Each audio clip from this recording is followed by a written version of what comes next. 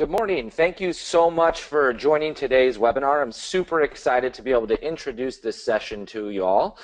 Before I do that, let me introduce myself. My name is Ben Tyson. I'm the head of sales enablement for our SEM partners at Google. My roles and responsibility include product training, sales and implementation training to our premier partners like White Shark Media. Now let me introduce the session. Today we're going to talk about how to break into the AdWords Hispanic market, and let me introduce you to the experts that will be taking you through this journey. First, Francesca Pujals, who is the Senior U.S. of Multicultural at Google. She will discuss the U.S. Hispanic consumer behavior. She'll then pass it on to Leo Marin, who is the account manager for the multicultural team at Google, and he will take you on a journey and talk about some specific optimization tips when considering to reach that Hispanic marketplace. And finally, Tony Suarez, the director of search engine optimization at White Shark Media, will talk about how you can apply what was just discussed in the webinar with real case scenarios from two of White Shark Media's case studies. Now, before I get there, I'd like to tell you that sit tight till the end of the session because White Shark Media is offering a fantastic resource for everyone who's on this webinar today just for attending the call. Before I pass it off to Francesca, I'd like to give a high-level intro into why partners actually exist in the Google ecosystem. What we quickly found about 5 to 6 years ago was that the mental model of consumers was shifting quite significantly, and they were becoming more and more sophisticated with the types of content that they wanted to engage with. Well, I'm not sure if you guys are aware of this, but as consumers get more sophisticated with the types of content you're interacting with, it causes a chain reaction on the back end of Google where our platforms, our products, etc., have to become more sophisticated to meet your mental model as a consumer. We've reached a point today where we firmly believe that it's almost impossible for a small to medium-sized business to manage an effective AdWords campaign with a good return on investment. Hence the reason why we now have created this premier partnership program with phenomenal digital marketing agencies like White Shark Media, who we supply ongoing training to, as well as best practices around specific optimization techniques. So without further ado, I want to go ahead and introduce Francesca Pujals. Francesca? Here I am. Thank you so much for having us. So just to get us started, we think the best way to really start the conversation about Hispanics and how they're engaging online and what's the best way to communicate with them, we wanted to get into a little bit about some of Google's work in the space. And for so long, we've been getting questions from clients about really what the role of culture and language was online when it came to Hispanics. You know, are Hispanics landing on English websites and receptive to that information? Or how many Hispanics are even searching in Spanish and then landing on English content? So what's really that experience online? Our team commissioned a study with our research partners at Ipsos to really tackle some of these burning questions. We made sure to, of course, have a representative sample in the U.S.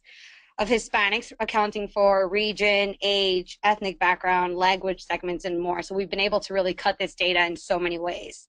And we made sure of two things.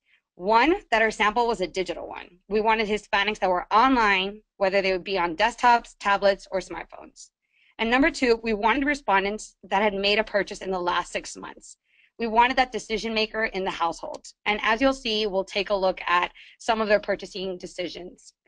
And we took a time to take a closer look at 9 different verticals: CPG, restaurants, finance, insurance, M&E, travel, retail, pharma, and telecom. So that's a lot of verticals. And we really took the time to do that because we know that the purchaser in a category such as finance might be using language very differently than someone who's purchasing in retail. And we'll make some call-outs throughout the deck to show you what some of those differences really were. Here we'll start off talking a little bit higher level about how are Hispanic consumers consuming language off translate to how they're consuming content online. And one of the things we learned is that offline consumption of language does not necessarily hold true online. In fact, 28% of our respondents said that they're Spanish dominant in the household. And when we see how they're self-identifying in regards to their language usage online, only 16% of digital Hispanics were Spanish dominant online, meaning that they're using Spanish always to mostly. And this isn't a surprise, right? The online landscape hasn't necessarily been bilingual in its history. Only now are Latinos, really engaging with content in Spanish because it's being made available through time. 31% of digital Hispanics are English dominant in the home. And online, 52% of them say that they're English dominant. So they're using more English online. What does that even mean? The way we think about Hispanics offline is very different to how they're behaving online. The online space is really allowing Hispanics to be fluid in their language consumption, and digital Hispanics are in fact moving across language very easily. Not only are they consuming content in English, 94% said that they're comfortable consuming English content online. That's huge. Now, don't get too excited yet, because I'm not saying that English language is the way to go. Not yet, because this is what they said across at least one activity. That's inclusive of communicating, sharing, shopping, research, and finding quick information. So a variety of different actions. But more Hispanics are really comfortable on the web in English. The interesting other side of things is that 2/3 of digital Hispanics have used Spanish to look for information on a search engine. That's pretty phenomenal. I'm bilingual Hispanic. I speak Spanish at home. I use a mix of both languages with friends, and I mostly speak English at work, although I'm very lucky to work with a lot of Hispanics. I might be reading the Wall Street Journal and People en Español, but I'm searching online for recetas en español, so recipes in Spanish, or even looking at that latest Nicky Jam video. This is our reality online. Hispanics don't need to make a choice when it comes to language because they can experience it in both English and Spanish. And as we mentioned, those call-outs for specific categories, for telecom and finance, it was 3 in 4 Hispanics that were using Spanish on a search engine. What does this mean?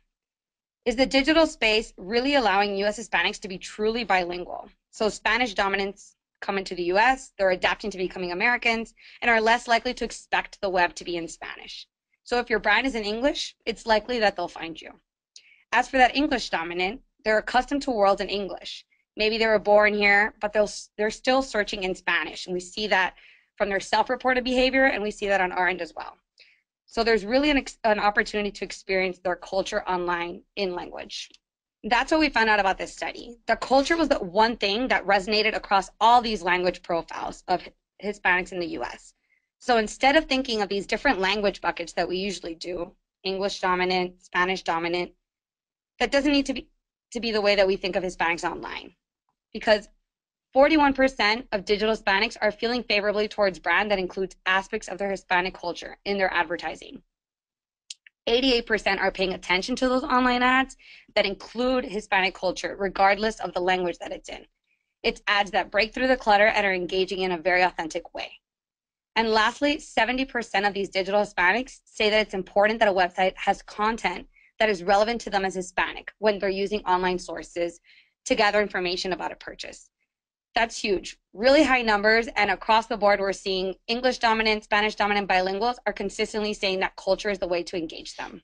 We'll talk a little bit later about how language fits into that. If you remember that 70% in the previous slide, this is a call out for specific categories such as healthcare and CPG. Categories that, of course, the primary decision maker is probably thinking of their family in mind. 77% of that healthcare purchaser saying it's important that a web page has content to them that's relevant as a Hispanic, and 80% for CPG. So that was actually the highest across categories. It's important that a brand's web page is speaking to them in a culturally relevant way. So we consistently get questions from clients about culture, what are those cultural elements that connect, and how can I really engage this audience effectively throughout my communication strategy? These are the top 4 cultural elements out of the several that they had to choose from. We asked respondents what was making them feel most comfortable and connected to their culture. This is what popped: food, traditions, holidays, family. And you know this is no-brainer. Food, they're living in the US, but they don't forget their Hispanic ingredients and flavors throughout the day. In regards to traditions and holidays, they're celebrating Halloween. They also have El Día de los Muertos, and even American holidays such as Thanksgiving. They're finding ways to incorporate their Hispanic culture through either the food they're including or the way that they're celebrating. So when it comes to food for Thanksgiving, for instance, they might have that full-on turkey meal, bringing the family together, but they might be choosing to use the stuffing from their country of origin, and we'll call that relleno. They have big families, and they enjoy quality time with those extended family members. So these are some of the things that matter to them. And brands have the opportunity to leverage those insights around the Hispanic culture to create those deep connections with their Hispanic consumer. And just to get a little bit more specific on this slide, we really wanted to get a sense of what's appropriate for your brand, which is what you might be thinking. How do you make a call for what content needs to be on your website, on your advertising, or do you need that extra photo shoot to capture Hispanic faces in your marketing strategy? So we wanted to get a little bit deeper, and this is the strategic level. What does it mean to be culture relevant throughout that creative process, whether it be a brand's website or even your advertising? Number one, find the most important was topics and product features. So this means really include those topics specific to them as Hispanics in the US, because it's not necessarily a LATAM strategy. You want to think about what are those nuances that Hispanics might be experiencing living here in the US. What features of your product will resonate with Hispanics? Second up, and very closely related, is visuals. This is super important and actually really easy to do.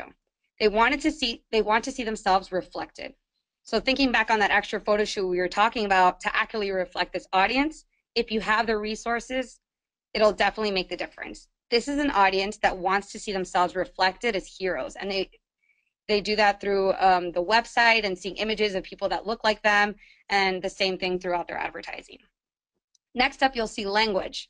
So it's up there, not necessarily number one, it's ranked number 3, but it's still a signal, naturally. Speak to them in the words that make sense. We always tell our advertisers, don't directly translate, take the time to learn what some of those language nuances are and use them well. Of course, Hispanics might be coming from different ethnic origins across the US, we know this, and they might be using language very differently. We're consistently looking at search behavior to see what are the words that will most resonate with this audience, so I encourage you to look at those insights as well. Followed up is entertainment, which is, we know, Hispanics love their music, their movies, it's a huge passion point, and it connects. So make that creative fun, entertaining, and come back. And lastly, influencers and testimonials.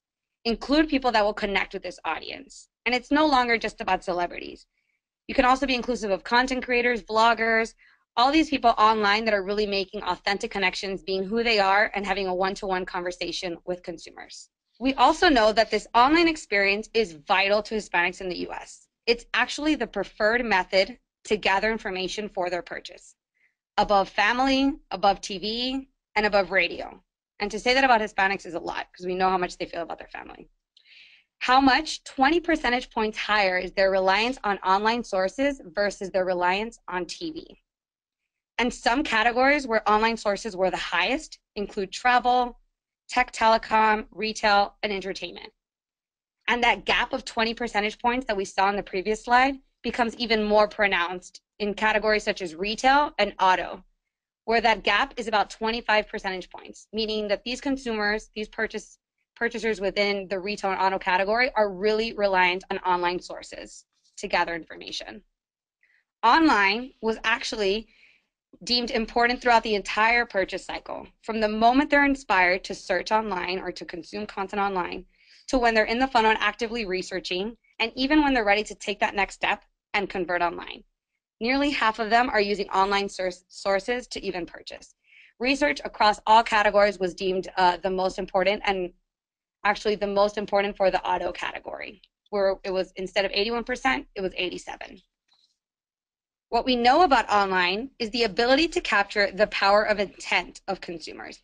And when Hispanics are online, they're paying attention. In fact, 66% of digital Hispanics say that they pay attention to online ads versus 47% of general market.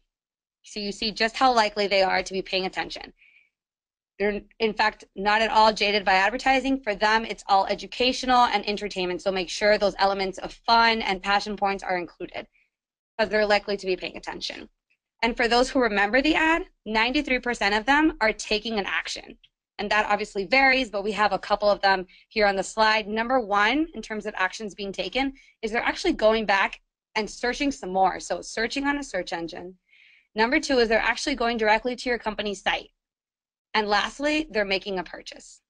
Search is a huge part of that online experience for Hispanics. 86% of Hispanics are using search to gather information about their purchase. We'll talk a little bit about the search behavior we're seeing on our end, but this is what people are saying.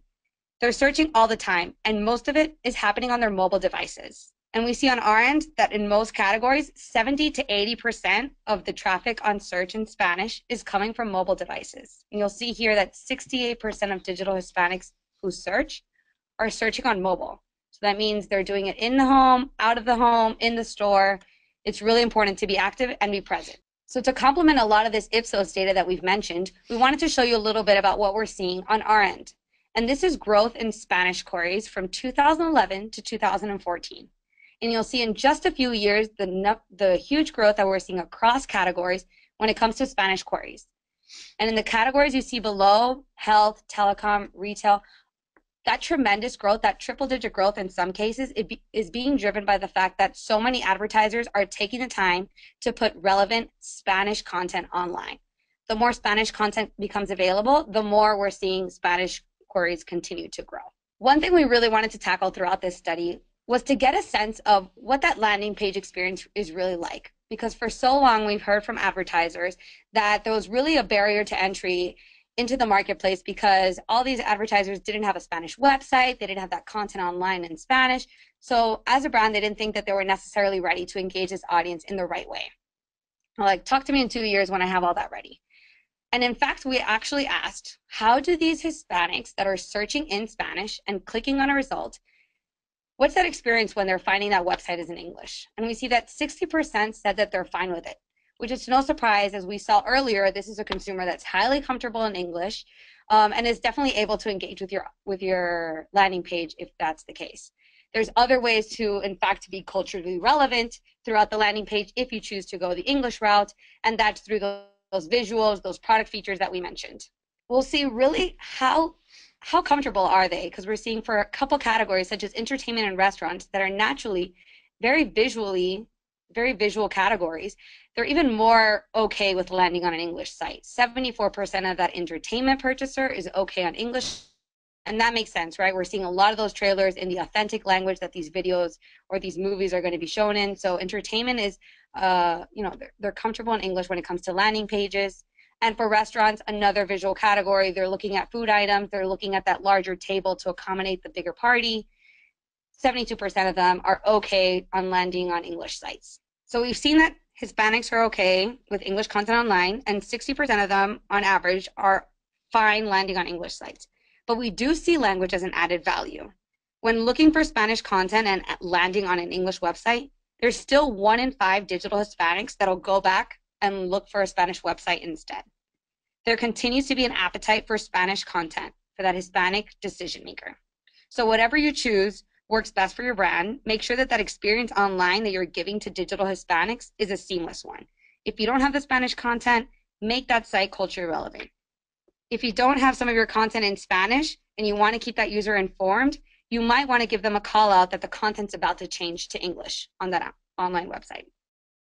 And lastly, we always recommend to make sure that communication strategy is existing across all platforms and devices, because they're all over. And just to round us out, we wanted to leave you with a few key takeaways in regards to our overall study around the role of culture online. Number one, we saw that digital space is really allowing Hispanics to be truly bilingual online, regardless of the language that they're consuming offline. They're in and out of language, so it's really important to be really surrounding that consumer wherever they are. Second, culture relevance is key, regardless of the language that you're engaging with them. Find out what are those nuances with your Hispanic consumer in your category. How are they using your product differently? How can I connect with them? You want to make sure you're highlighting a lot of this. And lastly, we saw they're really going online to inform themselves throughout their purchasing journey. So it's important to have that presence and that communication strategy really reflected on that online experience. And just to pass it on, this is a little bit more theoretical. We wanted to give you a sense of what we're really seeing on our end and what are some best practices when it comes to setting up a great search campaign to engage Hispanics online. So I'll pass it on to Leo, who'll speak a little bit more about that. Great, thank you, Francesca. So as Francesca said, let's take some of these learnings and see what they really mean at the tactical level as it relates to Google AdWords and search. So to begin here, we really think, well, how do we engage this audience? And what we've noticed at Google is that there are 3 key behaviors online that we have seen for the last couple of years. To begin with, we know that there's a Spanish-dominant consumer. Think of somebody that perhaps speaks Spanish as their preferred language, searches in Spanish, and pretty much lives in Spanish. And so when you're setting up your campaigns, it's important to think about that and really leverage not only the language of the words or the terms that are being searched, but also the browser. For example, I'm a Hispanic and my mother doesn't speak English, so we have set up her phone and her computer to have Spanish browsers. And so this user would be Spanish terms or searches or keywords set to the Spanish browser, and you can capture some of that traffic there. Next, we have what we would consider an English-dominant bilingual user. It's the English-dominant bilingual user who may keep their settings, their phone settings or their computer settings in English, but may frequently search in Spanish. So that would be somebody like me, for example. I don't change the settings on my browsers at all, but I do occasionally search in Spanish. Lastly, we have the Spanish-dominant bilingual user, and this could be somebody that perhaps is more comfortable in Spanish, but will occasionally have to search in English. So these 3 campaign setups are the best practices that we have whenever you're setting up your own search campaigns for whatever product it is that you're selling. Furthermore, you can see that for each campaign, let's say you have one branded campaign. In the general market, you usually have one branded campaign. For Hispanic campaigns, you'll have 3 to really capture the entire opportunity there, mixing the browser language as well as the keyword language. And that manifests itself similarly on non-branded campaigns. Let's say you're selling shoes, you'll have 3 non-branded shoe campaigns with the same setup as well. And a couple of other considerations to take. Here we've identified 6 settings that really leverage the power of all of these searches. So we already spoke a little bit about language. As a best practice, we always recommend Google search partners. I think this is across the board, whether it's Spanish campaigns or English campaigns. It's just good to open up your potential audience to some of our partner websites as well. Thirdly, we have devices, and this is a consideration to take. I think Francesca spoke a little bit about just how tech-savvy and mobile the Hispanic consumer is. What we've seen on some of our internal data is that the majority of the traffic, search traffic, is really coming through on mobile devices, and it varies by industry. As a general rule, we're saying that today about 72% of traffic is coming through on mobile devices for the campaign setups that I just described before. On locations, we know that the Hispanic audience, all 57 million and counting, are really concentrated in some top DMAs. And so whenever you do launch your search account, be mindful that perhaps Los Angeles may be performing better, and so you may want to increase your bids there, or perhaps New York or Miami and the rest of the other top DMAs for Hispanics. Fifth, we'll talk about delivery method. Here, we like to commence campaigns and set them up to accelerated delivery methods to really get a sense at where your budgets are going in the beginning, to get a sense of the traffic as well. And so we recommend accelerated delivery so that you know, all right, I know that my branded campaigns are capping on budgets, but my non-branded are not. And you can properly allocate your budget. And then fifth, ad rotation. We always recommend optimizing for clicks or conversions, simply because you'll get more insight as to your ad creative. And so rather than having 3 separate ads that rotate standardly, having your ads rotate for clicks or conversions and optimized really gives you a sense of what this audience is really clicking on, where are they going on your website. And now getting really tactical at the keyword level. And this may be counterintuitive to some of the general market behaviors, but what we've really seen that works really well for Hispanics is being as broad as possible.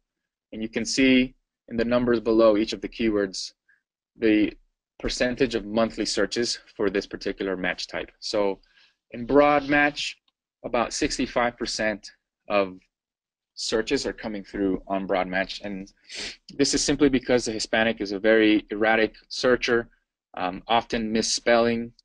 Broad match also helps to identify a lot of negative keywords that you can add to your account so that you're spending very efficiently. You'll see as we continue to go down the funnel, phrase match, and in the next slide, broad match modifier and exact match really have the lowest number of monthly searches. If you're a little hesitant to start on broad match, at least start on phrase so that you can really get a sense of where the search traffic is going on your account. And a couple other considerations to take. I mentioned misspellings already, and you can see here our example is shampoo. Look at all the different ways that shampoo is spelled. Correctly, it's spelled in the italicized shampoo with the accent mark on the U, and that only really represents about 5% of the searches on the Spanish browser. If you look at shampoo without the accent, that represents the majority of the searches. So even an accent can really make a difference in the delivery to your campaigns. And then you can see in the subsequent examples just how the different misspellings can be beneficial for driving traffic to your sites. On the right-hand side, we always caution for cognates, and these are terms that are spelled the same in Spanish and English. As a best practice, we treat these as English keywords, and so they would be on your English keyword Spanish browser campaign. So as some examples here, for example, the word shampoo, if you have that on your English keyword Spanish browser campaign in broad match, and somebody uses that misspelling, shampoo para pelo or hair shampoo, it may appear. And so what we normally recommend here is to have a really robust list of English keywords so that you don't compete with your general market. And so that completes my portion. We can really get very tactical, and I'm looking forward to some of the questions. I will now pass it on to Tony so that he can walk us through some case studies and some examples of how people have really implemented this. Thank you, Leo. First, I wanted to thank Francesca and Leo for providing such valuable insights on kind of how the U.S. Hispanic market is searching the web. For us, one of the more interesting findings was debunking the myth that Hispanics really only respond to marketing in Spanish. It's a dated opinion that just doesn't hold true anymore. And as search continues to grow as a part of our day-to-day lives, most Hispanics have become accustomed to consuming content in both English and Spanish. Having done our fair share of case studies, we've used these same insights to create some successful AdWords campaigns for our clients, and I'd like to share two of those cases with you. So the first, I'd like to introduce you to Lakeland Smile Experts.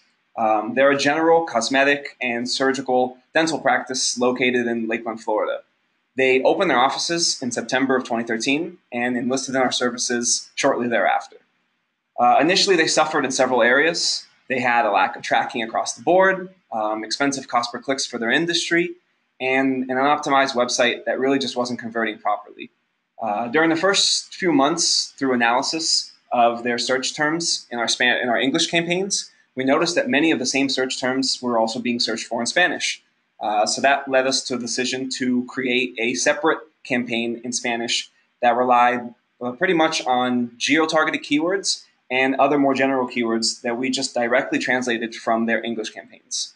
We also installed tracking software to monitor their visitor engagement and behavior, and we used those insights to make some aesthetic changes to specific parts of the website to help with user behavior and help with guiding them to the pages we wanted to get them to. The results were better than anything we could have expected. Because Florida is a Hispanic dense state and cost per clicks in Spanish are notoriously low, we're able to engage bilingual patients searching in either language for significantly lower costs. Initially, our goal was to acquire about 30 conversions per month. That's something we achieved actually in our first month with them. Now it's been 2 years since Lakeland Smile Experts first partnered with White Shark Media, and today our campaigns are generating 126 conversions per month, representing a growth of about 334%. What's more impressive about that is that we achieved this while also reducing their cost per conversion by 57%, from $395 per conversion back in 2013 to about $170 per conversion in 2016. We do believe that without tapping into the U.S. Hispanic market and implementing this bilingual strategy, we wouldn't have been able to achieve these kind of results. Next, we have Interviajes, which is a tour operator with services in Washington, D.C., Boston, Philadelphia, and New York. They promote personalized tours to small groups for affordable prices, and they target the Spanish and Latin American markets. Interviajes was up against seasonality and a highly competitive landscape, and they also weren't doing themselves any favors by targeting all the wrong geographical locations. To turn their marketing efforts around, we began by installing call tracking and conversion tracking. We then used their visitors' location data to target not only the correct locations for them, but also the correct demographics, focusing on customers from Latin America and Spain, and creating ads in Spanish to reach them more effectively. Our strategists also created 2 remarketing campaigns, one targeting Latin America and the other targeting New York. When we began shifting Interviajes targeting, we also shifted their marketing focus to their better value propositions. Things like that their tours are personalized for each tour group, that they cost less than 40% of what their competitors are charging, and that they can have fully Spanish tours. This increased engagement with their ads dramatically, and then we were able to use our remarketing ads to reinforce those same values across the board. Our results, again, spoke for themselves. Going from April 2014 to April 2016, we've increased their monthly conversions by a whopping 188%, while also keeping costs low. We have several dozen other studies that we could go through that reinforce these same kind of behaviors. But the point we're trying to make here is that the potential is there. All you really have to do is go out and capture it. For this reason, as Ben was talking about earlier, we'd like to extend our help even further. As of today, Wireshark Media is actually launching a new product, and we want you guys to be the first in line. We've experienced so much success implementing AdWords campaigns in Spanish for local businesses who've plateaued in their English AdWords campaigns and in their normal marketing efforts. And because of this success, we want to offer your business these same types of bilingual campaigns. First, to get you started, we're including a free marketing analysis of your potential for U.S. Hispanic success. That way we can ensure that this kind of opportunity is actually a good fit for you. In addition to this analysis, if it is a good fit for you, our promotion also includes 2 free lead generating landing pages. One using your existing content in English, and the other will be in Spanish. But that's not all. To get this all started and to help you get going, we'll be translating that English landing page to Spanish for free for up to 500 words. To take advantage of this promotion for the next 2 hours, our representatives will be on the phones ready to take your call. Right now, what we wanted to do was open up the floor to take some of the questions we received during the chat. So right now I'm going to switch to that, and Francesca and Leo will answer those for you. All right, so the first question we have, Francesca and Leo, is if online sources are the preferred way Hispanics make purchase decisions, how important is it to translate my website? I think we spoke about this a little bit earlier. So I think it varies by 1, category, 2, the assets that you guys have in place. We saw a couple of things in the research, which is 1, they're obviously okay engaging with your site if it's in English, because they're comfortable using English online. We did see that added value is provided when the content is in Spanish, and we've seen so many advertisers even take the time to translate that, and it's really indicative of the fact that it works for them and they see a lot of traffic coming from there. So I think it's, if you have the capabilities of doing so, it's definitely a win. It varies by category. If you're more of a visual category and the Hispanic consumer doesn't necessarily need the content in language, then it might not be the best strategy for you guys. Perfect. The next question we have here is, can Hispanics be reached with English-only campaigns? And is this a practice that you would only use for particular industries? We kind of see the opportunity in just how we describe those 3 different campaign settings. If you you can do this on your phone right now if you want. Take a look at Google search and just search for one word. Let's just say car, and see what results you'll get. You'll probably get English results, but if you switch your browsers to Spanish, you're going to get completely different results. And so this is the value add of having Spanish campaigns, is you're amplifying and getting a new audience. And so it may be that your English campaigns do get very acculturated or Hispanics that really only want to speak English, and that's fine, and you may get some of those. However, you're still missing out on the whole world of Spanish language searches or English language searches on the Spanish browser. That makes perfect sense. The next question we have is it important to, and it's from Peter. This is it important to include a view my website in Spanish link at the top, or can you just rely on being in the browser to switch the search for you? So the question is, the link is on the actual website? Correct. So they're asking if it's important to have a link that allows you to switch from English to Spanish, or is the browser going to take care of that itself and ask to translate if you searched for it in Spanish? I guess is what it was they're trying to get to. Got it. Yeah. So we do recommend that sites have that toggle and give the user the option. It may be that the browser may not change the language based on the browser setting, and just as a safety precaution, it is great to have the toggle between Spanish and English or any other language on your website. In addition, if you know that you do have that, another strategy that we've seen out there is to call that out on your ads, or maybe introduce a site link, which is a little portion of text on your ad that users can click on. It can take them directly to the Spanish portion of your site or the URL in Spanish. And just to add to that, I think for a long time, advertisers didn't necessarily have a consistent view of where that kind of clicking button between English and Spanish was. You'll see it in the bottom of some web pages, in one of the left or right-hand corners of other pages. And I think at this point, we've really reached a consensus where that top right-hand corner is really the best spot. I think consumers are definitely more used to it at this point.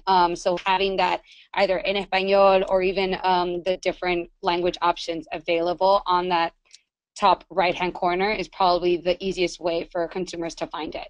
And just to reiterate what we mentioned earlier about creating that seamless experience when that content does, because some brands don't necessarily have the ability to change everything into Spanish on their landing page.